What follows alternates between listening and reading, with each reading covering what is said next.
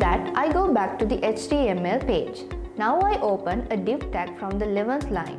Now, next to the word div, class equal double quotation and assign the flex container class we made inside it. Now in the 12th line in between this div tag, I open another div tag.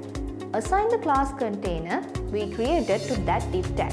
Now let's open another div tag in the 13th line. To this div tag, class equal double quotation and assign the Wander class that we have created and the class which we included the Wander1 image inside it. Now here on click equal double quotation, give as display underscore alert. Inside brackets, 1 is given. This code says that when the Wander1 image is clicked, the lower part will be displayed as an alert.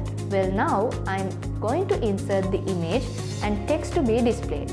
I'm going to open another div tag in the 14th line. I'm going to assign the overlay class we made to that tag. Now let's enter the image that will pop up in between these two tags in the 15th line. For that, the IMG tag in the 15th line is open.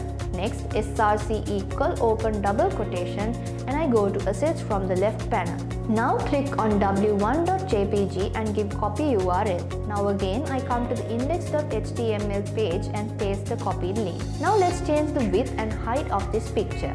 Width equal double quotation, give as 480px inside it and height equal double quotation, give as 500px inside it. Now we are done inserting the image. When you move the cursor to World Wander, the country of the place will be displayed. To enter the name, I will now press enter on the 15th line and open another div tag on the 16th line.